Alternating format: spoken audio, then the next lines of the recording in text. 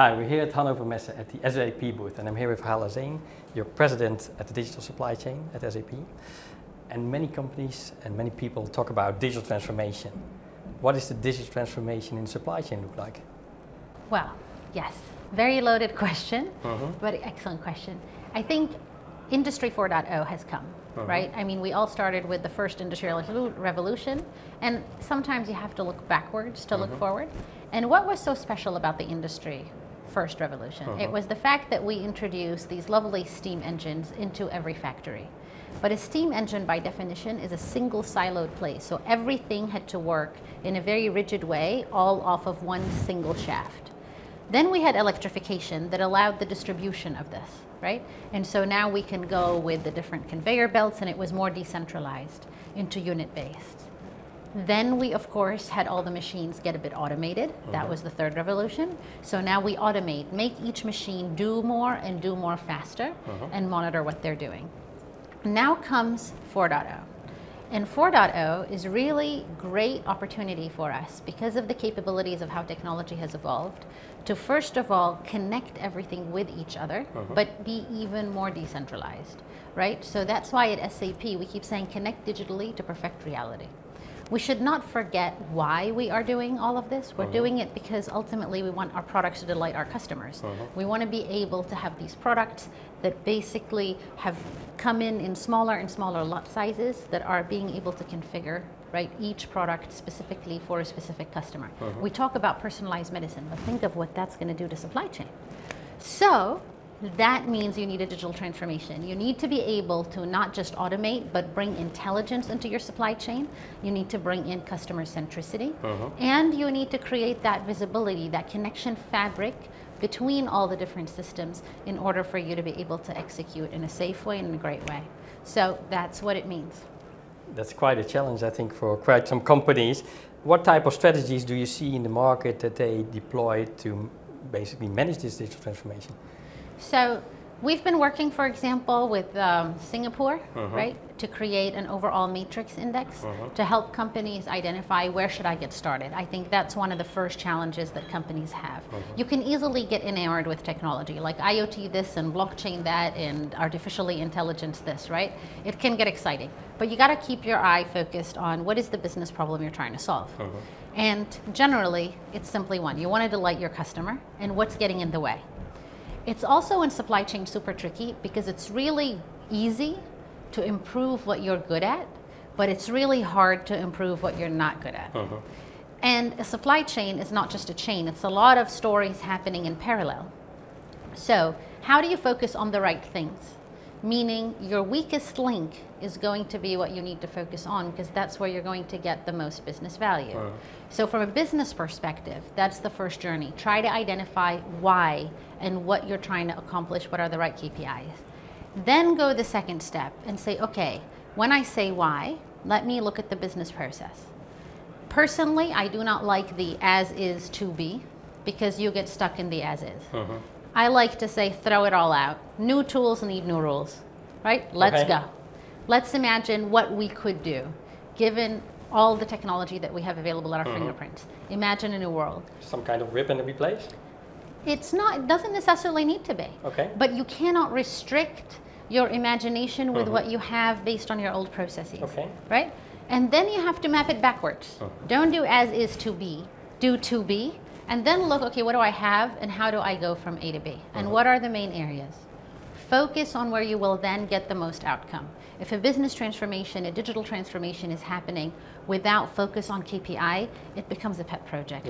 It's just another POC that we're going to throw away. So how do I make it sustainable? Every digital transformation part needs to ultimately show up in reduced inventory, reduced cost, and improved customer SLAs. You're talking about customer centricity. What kind of impact does it have on the customer experience?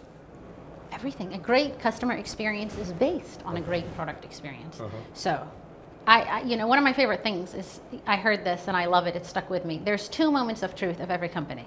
The first moment of truth is when I want something and I buy it and I get it.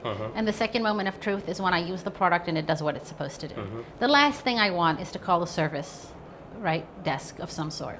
So I expect that of my suppliers, the product that I want as I want it, available to me when I want it, and the product to work as expected. And at SAP you have a design to operate process. Can you explain what it implies and how it works? So as customers want more individualized products, right? As the world of uncertainty, as our investors expect more and more cash, right? More and more ability to do more with less, right? And as technology proliferates, we do have the need to create a fabric based on the customer and based on the asset throughout the entire supply chain. So at SAP, we start with design, where basically an engineer has designed something lovely, magnificent, and you want to be able to keep track of that, make sure that you have all the information. At the same time, you want to do it in a way that allows your customers maximum flexibility and configurability, right? So now you've ordered your specific equipment piece exactly as you want it, in the color that you want, in the size that you want, everything else. We want to make sure that we're capturing that. That needs to come into your planning. You need to plan your overall supply chain.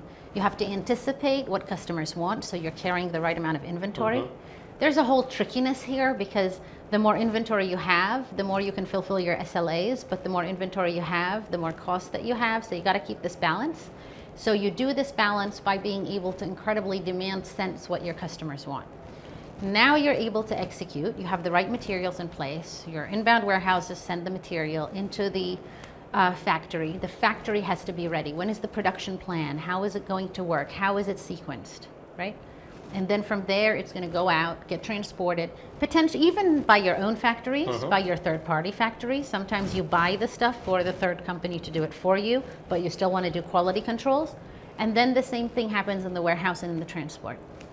You want to have the integration to your logistics provider. And then you want to keep track of this asset that you have built. Give it a birth certificate, exactly to know what materials, what process, so that you really know the quality and the traceability of this product. So when it lands in your customer's hands, you really know about this product. And now the product is in its natural environment. But then digitalization would allow us to actually connect the operator with the manufacturer, so that they're keeping track of the same equipment in view throughout the life cycle. Hopefully get feedback back and improve your product continuously. Definitely. And to manage this whole process, what do you see with your clients? What type of technology do they use? So different pieces. So as I've said before, it's really about business process and where do I really focus on. So some of our clients are really focused on planning. How do I improve planning? If one of my factories rows is down, right? How do I know what the impact this will have on my SLAs? Which customers will be impacted? Also, if I have demand, how do I make sure that I prepare my whole supply chain ready to meet this demand? Other customers, especially here at Hannover Messe, very much focused on how do I optimize my manufacturing. But if you optimize it in isolation, it's not going to be that helpful. So you have to look at it within the context of your overall KPIs. So some companies are looking at automation. How do I bring all these pieces together? So one key thing we're working on is every single piece of equipment on the shop floor has now a voice, thanks to digitalization. So how do I connect these voices to know what is the impact that if one piece goes down, then everything else will be impacted? So to keep that in mind, so the orchestration of the factory according to the customer centricity, and then managing my assets and connecting to each equipment piece so that I can predict before it breaks down. I can prescribe digitally, actually visualize the asset, look at it, and be able to see what's happening in it. This takes a little bit more, so some are a bit more, you know, like IoT. It's not all IoT. It's IoT plus knowing the materials and plus knowing the physics and how the materials move, right? For example, an engine, how the air is moving inside, in order for you to really simulate what is happening. It's an exciting time. There's so much we can do. Exciting time and an exciting story. I think a very complete story. Thanks a lot for all your insights. Thank you. And thank you for watching here from Hannover Messe, from the SAP booth.